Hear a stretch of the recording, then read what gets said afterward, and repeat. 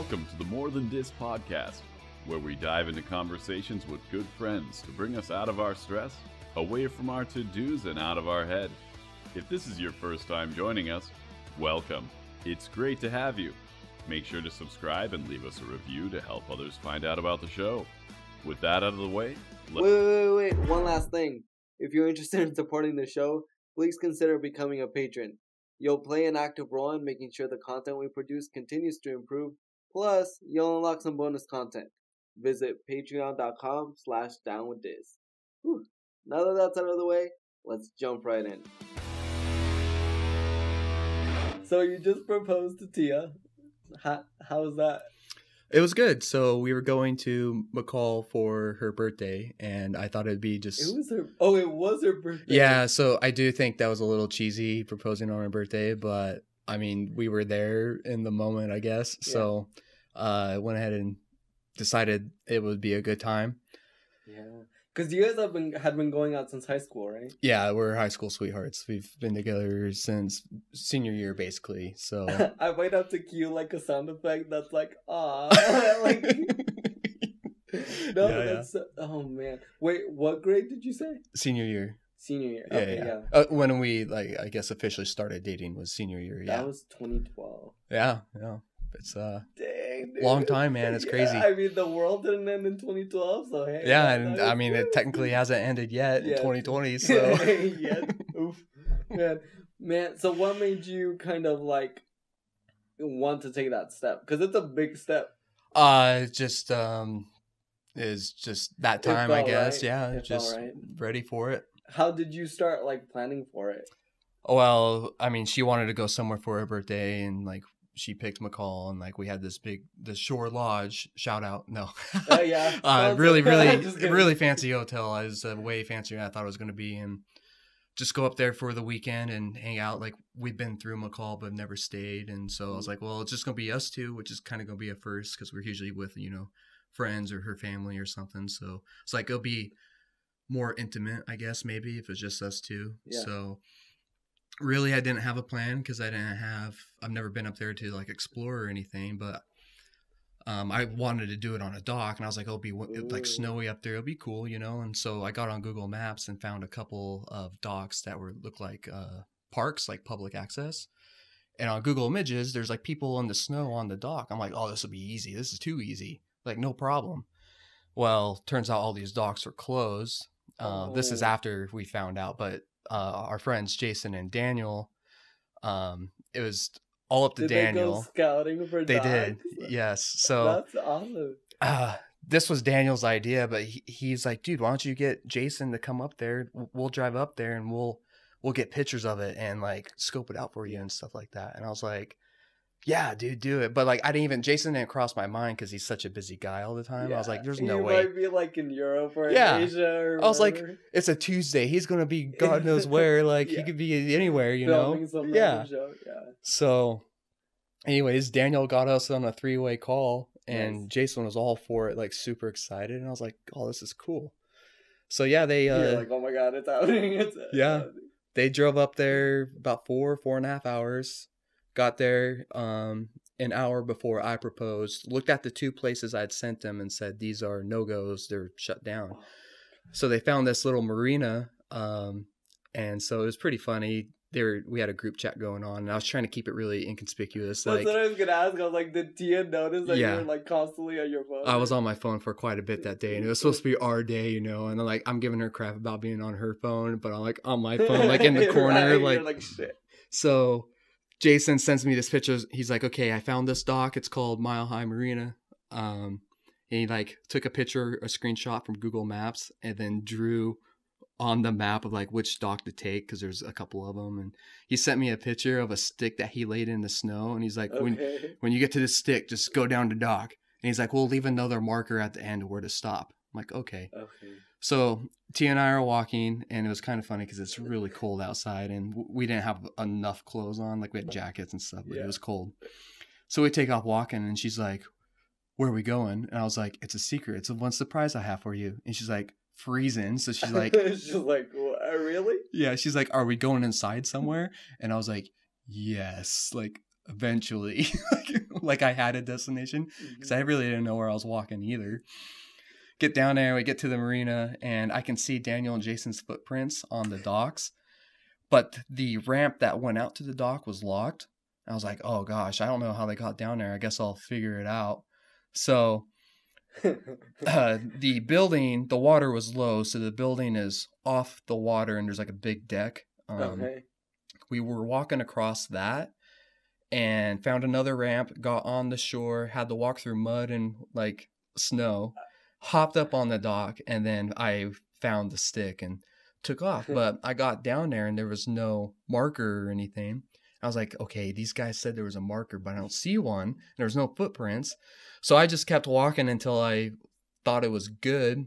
And then the whole time I'm like, I did not see these guys anywhere. Like, I don't know where they're hiding. I don't know where they're at. I don't recognize any vehicles. Like, are they here? Like, I told them I was coming. So we get out there and I do one last look to my left towards the shore.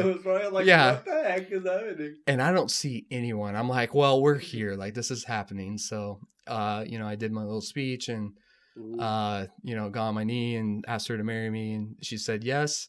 And, we like hugged and kissed and all that stuff, good stuff. And I look to my left and I see two little heads. They're both poked up on the side of the dock, and one has a camera, and the other one has his phone out. It's Daniel and Jason, of course.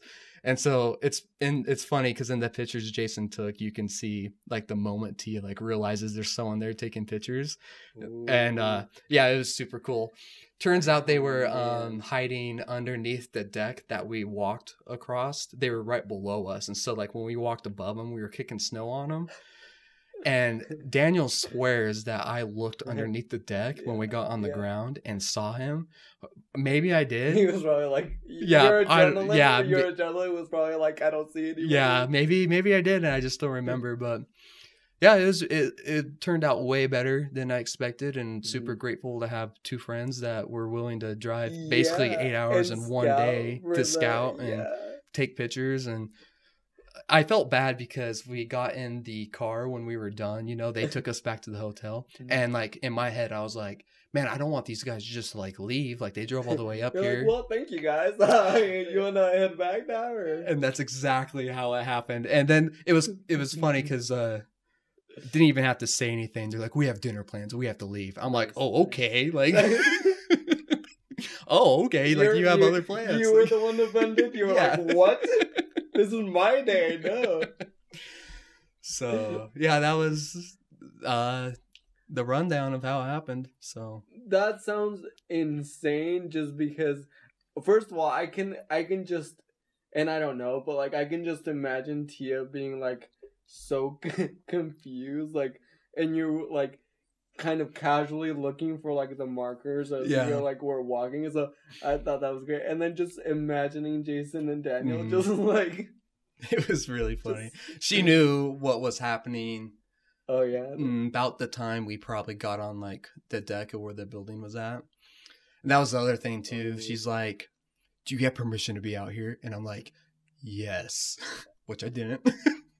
And then in my head, I was like, as long as I get arrested after, like, it's cool. After just don't show up while I'm doing this, okay? Like, but yeah, it was all good. And well, when you sent me the pictures, I was like, it looks like you guys were like by yourselves there. Yeah. And I was like, I wonder if like that was like it, because it looked beautiful. Like they were epic pictures. The ones you sent me, like when I opened your message, I was just like, what the?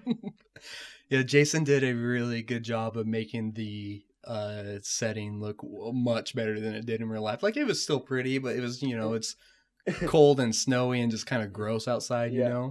But yeah, the pictures turned out really, really good. No, they're epic. Man. Yeah. How do you feel now? Was it just like a breath of like, we're like, oh, it's done, I can like relax a little bit, or how'd you feel? Yeah, like I knew she was gonna say yes, but like it's still a nervous feeling, right? And it was kind of funny. I texted Daniel and Jason, and I was like, "Make sure you have the camera ready because I might throw up. Get that on camera too." But yeah, so it's nice. Man. That's not on my shoulders anymore. But now it's the whole planning the wedding talk and do you like these colors? Do you like these flowers? Do you like these decorations? I'm like, That's what I was like, are you gonna be, how involved are you in the, like, in the little details? Is it more, were you like, you take care of this too? oh, she can take care of as much as she wants. You're like, I'll just show up. Just tell me when and where to show up. And, that's good. I remember Tia in second grade. She was one of the first people that I met when we got to the U.S. here. And so now it's just kind of wild. Yeah, it's the fact that you guys are getting married. Yeah, we all grew up together. It's when Tia and I talk about like elementary school, we don't remember each other though. Like, oh, at really? All. But that's kind of how it was in elementary, right? I was gonna say, because we each had like our home room. Yeah. And then that was kind of basically it. Yeah. I think the reason why I know her is because we just happened to be in the same room. Yeah. Homeroom, and then so my last name is Ayala and hers is Bailey. So I remember I was always like ahead of her, or like whenever we had to like line up, I would always look for her, just because I knew that was kind of I was like, okay, Tia, I was like, okay, you're right here, that was right here, okay, perfect. So yeah, that's kind of what I remember. Yeah, now just thinking about it, I'm like, oh, look at you guys. Yeah, here we are, all adult-ish, I guess. No, yeah, I mean, one of the reasons why I wanted to have you on here is because I feel like you've always been kind of that. I mean, as far as I've known you, you've always been that presence of like, I don't even know how to say it, but like groundedness in a way. I feel like even before you kind of proposed, you already had your house built, and stuff like that. Like when we met up earlier, you were talking about like refinancing and like stuff like that, like really adult stuff that I was like, like I don't know anything about that, but when I find out, like I'll come to you, like if I ever need to do that. So no, that's kind of why I wanted to like just have you on here, because yeah, I feel like for basically most of our friendship, I feel like that's kind of how I've gotten to know you, just being like very like dependable, very hard. You always do kind of like you're very hardworking. So yeah, I was like, okay, Gage needs to be on the podcast. I don't know, it's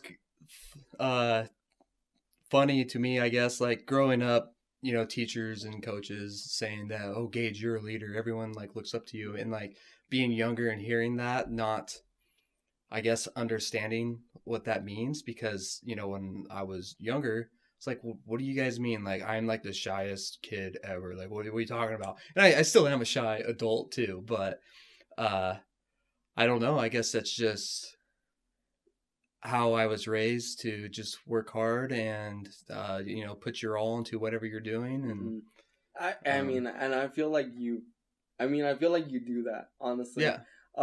So I one of the stories that I think I remember of you the most. Well, I mean, there's a couple. One is I wasn't part of it, but you kind of told it to our friend group, and it kind of stuck in my head. It was like, I think you guys, and you correct me if I'm wrong, but you guys were like at a football game or at a practice and stuff like that, and everyone was like complaining that it was cold, and you told them to kind of, like, they asked you if you were, because you weren't saying anything, so they asked you if you weren't cold or anything, and you just told, wait, you say it. I think I'm gonna butcher. So we're standing on the sidelines of a football game. We're on the team. We're just not playing at this moment, and it was cold outside, and everyone was just complaining about how cold it was, and then Jason was standing next to me, like slaps me in the arm. He's like, Gage, aren't you cold? And I turned around and looked at him like dead serious. I was like, yeah, I'm cold, but I'm not about it. Like, yeah, I feel like when you said that, I was like, okay, that fits you. That's you. That's your personality. You're just like, yeah, just don't bitch about it, and you'll be good. The other one that I have is you were and I know we talked about this, but you were the first person to take me to a party, like in high school, because I don't know, I don't know if you're like proud of that or you feel guilty about that, or I don't know. A little bit of both, because seeing how you turned out now is a good choice, and I chalk it all up to me taking you to your first party. I was like, is that a good thing or a bad thing? I was like, I don't know if that's a compliment. I was like, no, I don't think it was necessarily a bad thing. I think there's, a couple not feeling guilty, I guess. No, it was good. I don't regret it. Every time that I bring it up, like your face, you're just like, yeah. It's like not one of my proudest words. Well, because it's I don't know. I don't really think it's that cool. Taking your buddy to his first party. See, but for me, okay, that first party, I remember I was like, should I be doing this? I'm like, oh my gosh, I'm gonna be in so much trouble. And then, but I wanted to go. I was like, oh, this is gonna be so much fun. I was like, I'm gonna see people in school, outside of school. This is gonna be great. And then I remember I showed up. We showed up, and I was shocked. I was shocked at the beginning, just because, I don't know, I was like, wow, there's beer everywhere, and then there was just people, hanging out, and I think I, had one beer. Yeah. But then I kind of felt guilty myself, because then I was like, I have to get back home, and my parents are going to find out that I drank a beer, but... I think you and I were in the same spot, because I was like, should I be doing this? Should I have Miguel here? Because I only had one beer too, because I knew we were going to be driving and that stuff. So yeah. No, I'm definitely glad you did. I think I think it's been one of my fondest memories, because I'm like, man, it took me into senior year to get to a party. But then in college, obviously, that kind of changed. I kind of went the opposite. we're a little bit there for, but no, it was good. And it's funny because I was thinking about this earlier. When you moved up to Boise, I feel like we just kind of carried on from there, because when you first got here, it we hit up downtown pretty often. It was just a different. Don't say pretty often. I think we were downtown every weekend for 3 months straight. There for a little bit. No. Oh man. What do you think? So job wise, you were telling me that you got this promotion at work. Yeah. What did thinking back, because I know you after high school you went to CSI. Mm-hmm. Did you have a plan essentially after high school, and or has it just been a kind of a roller coaster type of thing for you, or so after high school, I went to CSI, and I started off in CSI's engineering, associates in engineering. And that first semester just rocked my world, because high school was, fairly easy. I didn't have to do homework. I could do my homework in class, that kind of thing. So wasn't really prepared on the amount of work it would take and the amount of studying. And plus, being freshly moved out of my parents' house at 18, just don't want to do school. You want to do other things. Right. So yeah, I had a plan of, I wanted to be an engineer one day. But like I said, that first semester just really, it spooked me. And so I ended up getting a different degree, in liberal arts. And then when I was done with that, I was like, okay, well, I'm going to go up to Boise and really get things, on track. Well, I landed the job that I'm currently in, which is in the tech industry field, engineering. And I haven't been back to school since I moved to Boise, which is 5 years ago. But I'm in a tech and engineering field, so I'm kind of on track without the degree. Well, so I'm just very fortunate to be where I'm at without the education that everyone else has. It's just one of those things that just, the stars aligned multiple times, and here we are. I feel like that's kind of what what we were saying earlier. Just the perception. You're just, if anything, that just shows when you were telling me earlier about your promotion, that just shows that the work that you put into your job, it does pay off, mm-hmm. And I just think that that's the coolest thing, because you hear a lot about just work hard and things will work out, and sometimes they do and sometimes they don't, but I think that's what makes you so cool, is that you kind of prove that right in a way, like in a very tangible way. You're like, yes, like it's been through my hard work that I'm here where I am today. So Yeah, I definitely would not be where I am today without, the work ethic I have, which, I was raised with, that's just what I was taught. And I do think it's cool to be working with a bunch of other people that have, degrees in, supply chain management or, some sort of engineering when I don't. I do think it's a pretty good example of like, if you just work hard and, it'll all come in time. Yeah. And I think that's what happened with me. Mm-hmm. The other thing to that too is I think it's kind of cool to be an example of like not necessarily having an education in order to do like really cool stuff. Like what you like. Yeah. Yeah. So, I mean, that doesn't mean I shouldn't go back to school, because I kind of have been in school the last little bit. Right. Yeah. You've kept up. Yeah. I think you should, people should always be continuously learning, no matter what it is, reading books or going to school or just whatever. For me, I just not very good at school, don't like it, but I like learning. So, if I can learn something that's going to help me do my job better, then, I'm going to do that. And that's what I've been doing. So, yeah. Oh my gosh. What do you have planned? Do you have like, now that everything is kind of like, there's so many things happening. Oh, obviously now with your wedding coming up or like stuff like that. What do you have anything in like any plans for the future that you're kind of going for, or are you just kind of like taking it one day at a time and see? Like, what do you mean? Like career-wise? Like yeah, life-wise? career-wise, life-wise. I don't know, man, because stuff can change so quick. Like, we're from a, small town and, getting married and like thinking about family and stuff like that, kind of want to move back to where we are from and have our family around, But on the, flip side of that, Boise's an awesome place and there's always something to do here. There's, like I like to fish. There's way more, there's better fishing up here than down there, that kind of thing. And then career wise, there's just, I can, eventually be anything I want to be.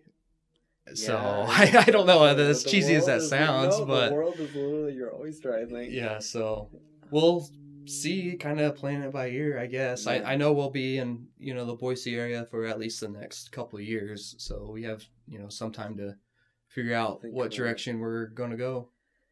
Did you find that, like, well, I'll speak for myself. Like, when we were growing up, there was a time that I couldn't wait to get out of Buell. Mm-hmm. But now that I maybe shouldn't have said that. I mean, yeah. But now I feel like every time I go back, it's kind of nice. We're exactly the same. When I was living in Twin, going to CSI, and, well, like when I lived with my parents in Buell, I was like, I cannot wait to move out of here and like, go someplace different, which ended up being 20 minutes down the road in Twin. Yeah, you're like, freedom. Yeah, but then, 2 years or whatever in Twin, I was like, man, I'm sick of this place. I just want to go somewhere and do something fun. Mm-hmm. And then came up to Boise, and it was exactly what I wanted. But now, just like you said, every time I go home, I'm like, it really wasn't that bad here. Yeah. How was hunting this year? I remember you kind of explained to me how hunting works, because obviously that's something that I don't have. Oh man, the least idea. But the very basics of hunting is you find animals, you get close to the animals, and then you get the animal. But you told me that there's kind of like and I don't even know how to like a method behind it. Like, so in Idaho, it's controlled hunts, and what that means is Idaho is divvied up into, I don't know, 50 or 60 some odd units, and being a controlled hunt, there's only so many tags for whatever animal that you're looking for, like deer or elk or something. Right, that's what it was. Yeah, and so it's like a lottery system. Like if you want to go hunting for elk in this unit, you have to put in with anywhere from like hundreds to thousands of people, and there's only so many tags, and then they draw names and you win or you lose.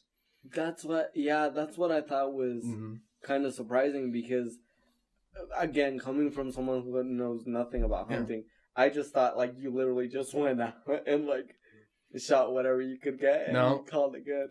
There are over-the-counter tags or like regular tags where it's just a general hunt. Like I can go and just get a regular deer tag, Right. and then there's a few units that you can go in there and get a buck deer, one that has antlers or whatever. But did you put in for an elk this year? I did. I got a cow elk tag in the Waihees, and so that was cool because I haven't done much in the Waihees, like at all, even though I've lived in Cuna for over a year now.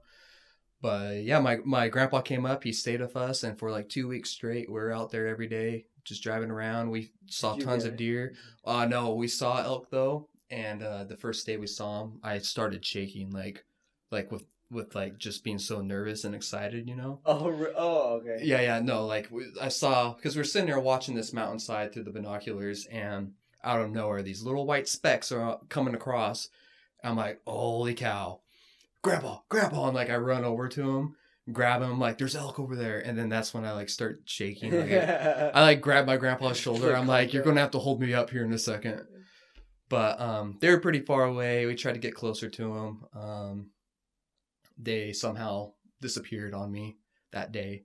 And so we went out the next day, found the same herd, got closer to them, but again, just couldn't get on them. And then the third day, same thing. We saw elk in the same area. But where we were at was just being my grandpa and I, and not having, we did have a 4-wheeler, but there was not hardly any road access where we were. And saw a couple elk, and I probably could have maybe got a shot off, but the thought of trying to get it out of there was way more overbearing than actually like shooting the elk. Like, that's another thing though, right? Like you're at a distance when you shoot them. Yeah. So then you have to like make your way over there and like basically like drag it out, right? Yep, you can, if you're close enough, it's easy enough to drag them out. But like with an elk, you can quarter them too, like where you cut off their, their legs and the meat that you want. Yeah. I mean, there's laws to that too. Like you have to take the full back straps and all 4 quarters. I think that might be it. Wow. But like you can take neck meat and a whole bunch of stuff and like throw it in a backpack and then haul it back to the pickup. But I wasn't really too keen on that idea. So, but yeah, hunting's awesome, man. I grew up with it. Yeah. Most of everyone in my family hunts to this day, and it's a fun little tradition to do every year. Yeah, I mean, I can't imagine being over there just because like, you remember when we went hunting and like, not hunting, camping. And we literally got there for like 2 seconds and like I fell and had a splinter on them. Weekend was over at that point. I had a splinter on my finger the whole time I was there. I was like, dang it. So I can't even imagine how hunting would be for me. It would probably not be very pleasant. Other than I would scare all the animals. Like me, like I can't be quiet, like footstep wise. So I would be like, yeah. Well, it's pretty insane because even out there, it doesn't matter how quiet you're trying to be. Like me when I'm out there walking by myself through the bushes. The thing is, it's so quiet out there anyways that even like a bush rubbing against your pant leg or something, right? It sounds like it echoes. Like it's hard to be quiet. And the animals are probably just like extra, Yeah, it's definitely an experience. You should try and get a hunting license, and we'll go out there someday. I think that's probably not gonna. Oh yeah, I can't even think about how that would be. I feel like that's too much. That's too much. How so? I don't know, man. So I don't know. What is it of it that you don't like constantly. Or? You what? Just like fall constantly. Oh, like, I see. Like just like trip. Well, you can we could road hunt, just drive around. Look. Oh, right. You were telling me about that the other time, right? Well, that's how we found these elk. Basically, just new area. We were just taking every road we could to see where it goes, and that's how we stumbled across those elk that day. Okay, that doesn't sound too bad. No, it's really not. Oh man, I kind of been wanting to learn how to shoot. I'm not gonna lie, like, Have you ever like, shot a gun before? No. Oh, dude, we should No, go out yeah, sometime. Let's do it. Let's do it. Okay. I feel like I'm gonna be one of those people though. You know those like videos that like people shoot and then the gun kind of like shoots back the and then just, recoil. like, and like hits them in the face. Yeah, I feel like that would be get scoped where it comes back and the scope of the rifle hits your eyebrow and you have a big ring and then you're bleeding. Yeah, that would be me. I feel. No, there's a lot of things. There's a lot of things. I feel like it's just been kind of like a shelter. Like, I don't want to say like sheltered, but just like different experiences that I'm like, like that'd be fun to try. Like, yeah, no, definitely. Like, everyone has different hobbies and interests, and there's just so many of them to go around. That I mean, you can't do everything. Yeah. I mean, even and I was talking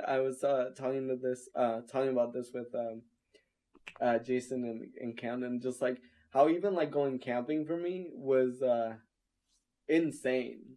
I was like, I'm not enough. Like, I'm embarrassed. I can't remember what year it was. Not this last one, but the one before that. Like 4 years ago or something. Where I was like an old man the whole time we were there because it was just so cold and I didn't plan for it. So like the whole time I was just like freezing. Like I couldn't even move because like my joints. And I was just like, oh, this sucks. Well, that year we were like at 7,000 or 8,000 feet. I can't remember. But it was much colder up there than it was down in the reservoir. Like, so we were up there like at some alpine lakes. And I always keep a spare coat in my pickup underneath the seat. Well, everyone else, like Daniel, he was... He didn't get out of his pajamas all weekend because they were warmer than all the shorts he brought. No, it was bad. And then one night it rained, right? Yeah, and like the windstorm. The last night, I think. So we got up. I was like, I could barely like get out of the tent because I was like frozen. I was just like, man. But good times. It's a lot better when you're prepared, though. Like. The funny thing though is like I remember that I feel like that whole year was just like a wash for me because like I remember I took like this coat that had like it was just not a very like camping coat. It was like one that you would kind of wear out for dinner or something, but not one for like the outdoors. And like there's a picture because you were teaching me how to gut a fish. Yeah. Yeah, man. Every time I look at that picture, I'm like, oh, where did I think that I was going? Some fancy restaurant at the top of the mountain? I was that person to just, like, stand out like a sore thumb. Like, I was just like, man. But I did gut my fish. Yeah, you did. Yeah, you did that. That was a fun time because we were catching those fish and then we were just... gutting them, and Jason had a frying pan on the fire. We just toss in, and that's what we ate. Actually, that was fun. Yeah. All we had were sausages and hot dogs and a few bags of chips and fish for like 2.5 days. Yeah. Oh, real men eat. It was nice. It was good. And then the funny thing was that my splinter, when I caught my fish, it like slipped out. Like it was the fish because we tried to like. Take it out. Like I tried. I think like either you or Jason tried to like take it out of my finger, and it wouldn't budge. And then like when I caught my fish, it kind of just slipped out. I was just like, oh god, a bunch of grown men on the side of this mountain holding Miguel's hand, trying to pull a splinter out. Like we're performing surgery. I mean, when you say it like that, and we were using one of those like pliers. Yeah, like a Leatherman, like a multi-tool. Yeah, we were using pliers. And then this time around, I was telling Jason about the how you guys like human chained to get me down the hill, like a steep hill. I was like, oh my gosh! I was like, I swear. Has the only times you've ever been fishing with us? Yeah. So it's been fun, but man. I mean, if we could ever do like, so I know, like switch it up, something more indoorsy. Like, just kidding. Bowling for No, yeah, just go bowling for a weekend. I feel like that'd be nice. What makes a true friendship? True friendship. Oh man, is there a definition to that? Like, no. Okay. For me, a true Can friendship. you use it in a sentence? Yeah. True friendship.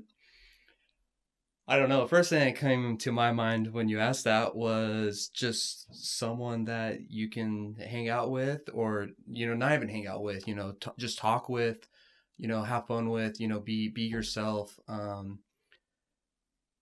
express your opinions and, concerns, or, share good feelings without feeling judged, I guess, just, good times, Right. I don't know. Like, or worry that you're gonna say something and you're like, oh, was I supposed to? Yeah. Like, I think it just ultimately comes down to like the people that, you just enjoy life with, I guess, Who is one person that has impacted your life in a positive way, and how? I don't know. There's quite a few people that just ran through my mind right there, I guess. Like Tia, my fiance. I mean, yeah, we were kids when we started dating, but like we've lived through our adult lives, so far together. I mean, so far as like, so far. as in like 20, I'm 26, and it's going to keep going. That's what I mean by so far. Yeah. And so making decisions with her, and, I have Daniel, best friend since middle school. And then, people like you and Jason, and, just that's a like loaded question, man, because I know people can have effects on your life, even like the smallest ways, at like different times in your life. What is one piece of advice you would give to the youngest member of your family? The youngest member in my family, let's see, I have a couple little cousins. Oh man, that's a question that I need a little bit to think about, because I'm not a very big advice giver, but